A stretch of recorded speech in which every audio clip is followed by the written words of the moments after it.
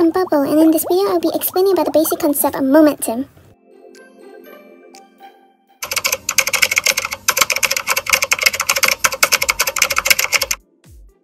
What is momentum? Imagine you have two buckets of water. One is 20 kilograms and another one is 2 kilograms with the same height to reach the floor of 200 meters, and it has the same speed of coming toward the earth. Which bucket would you choose to carry if it falls down? Of course, everybody would choose to carry the 2 kilo buckets because it has less momentum. Momentum is defined as the product of mass and velocity, and it represented by the symbol of P, and the formula is P equal to mv. So momentum is considered as a vector because the velocity is a vector, so therefore the direction of the momentum is equal to direction of velocity. SI units of momentum is kilometer times meter per second. For example, a fast-moving car has more momentum than a slow-moving car of the same mass, or a heavy truck has more momentum than a small car moving with the same speed. The more momentum an object has, the harder it is to stop it. A force is required to change the momentum of an object, whether to increase the momentum, to decrease it, or to change its direction. The rate of change of momentum of an object is equal to the net force applied to it. Therefore, we can write the equation as force equal to the change between momentums over the time in that interval.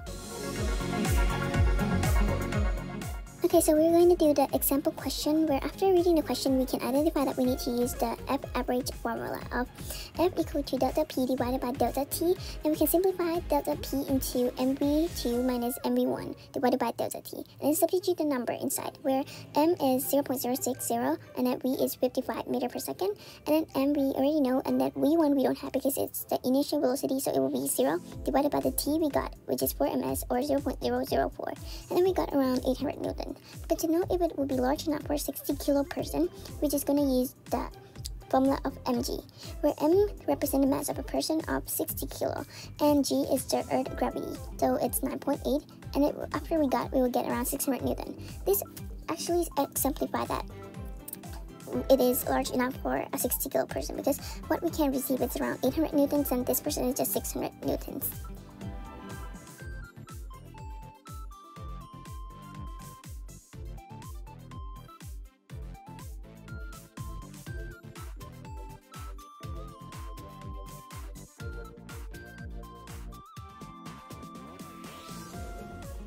Moving on to talk about the conservation of momentum. The concept of momentum is particularly important because if no net external force acts on a system, the total momentum of the system is a conserved quantity. In the head-on collision, we can take an example of a billiard ball where the ball A is moving toward the ball B, and they collide each other, and then they went back with the same momentum. So this is what the law of conservation of momentum is meant to be. The formula that we usually use is this one. The momentum before equal to momentum after. The total vector momentum of the system of two colliding balls is conserved, meaning that it stays constant. So next we're going to be talking about the example question for momentum conserved. So this question, we can see that it is given up an explanation where we can draw a picture. So let's start by drawing a picture up before collision, where it is given of a car A and car B. And before collision, we can understand that car A is moving at a speed of 24 meter per second, while car B is at rest, meaning that the speed of the car B is at 0, or V is at 0. But car A, V is at 24 meter per second. And for the after collision, where this one is when car A already went to collide with car B, and right now they just want us to find the V prime of what is the value of that V prime, what is the result. So to find the result, we need to use the formula. So P initial, we're going to state it as P initial is equal to MAVA plus MBVB equal to MAVA, because car B is at rest initially, so the direction is to the right in the plus X direction. So after the collision, the two cars become attached, so they will have the same speed called V prime. The total momentum after the collision will be P final is equal to MA plus MB V prime. So P final and P initial will be equal together, so therefore MA VA is equal to MA plus MB V prime. And so for V prime, we just obtain V prime equal to MA divided by MA plus MB VA. So it's just like some moving of the formula in order to get 1 v prime. And just now we're gonna substitute number inside where our MA is given of 10,000 kilograms, and then divided by MA of 10,000 kilogram plus MB of 10,000 kilogram, because all the mass are the same, times VA, which we already know, of 24 meter per second. So therefore the answer is 12 meter per second. So V prime, or the result, is 12 meter per second to the right. Next we will be going to talk about collisions and impulse.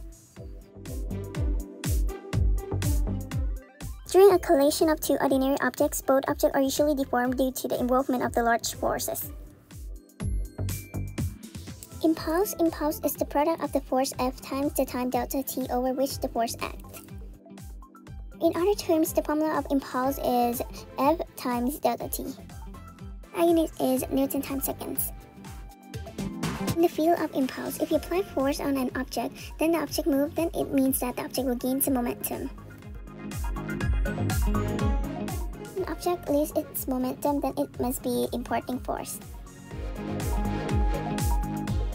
So these are the basics of the momentums, and please click the like button and share this video. Thank you.